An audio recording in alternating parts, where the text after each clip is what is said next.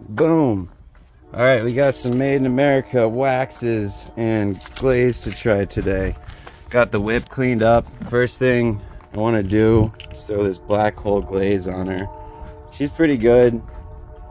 It's been kind of nasty weather, so I'm happy just to get it cleaned up and ready for a glaze. So let's try this stuff. Oh, exciting.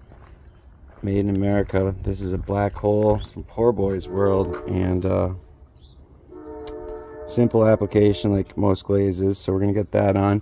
And then what I'm most interested to try is this paste wax, which is a carnauba based wax, and it's kind of it's just natural form. It's hard like this, so you just dig in, and that's some serious stuff. So I'm stoked to try that out. So we'll get that going after I apply a glaze.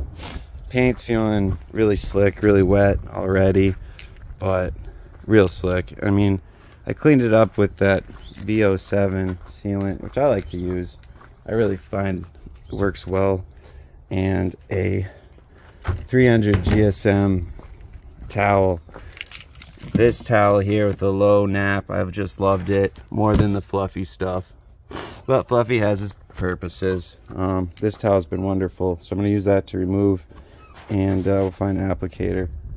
I'm not too stoked with this Suds Lab stuff. It's just really kind of just runny and suddy, and it just, I don't know, I'm not too stoked about it, but got that too. So happy to try a new product and get this on, and then we'll check out the results. Sweet.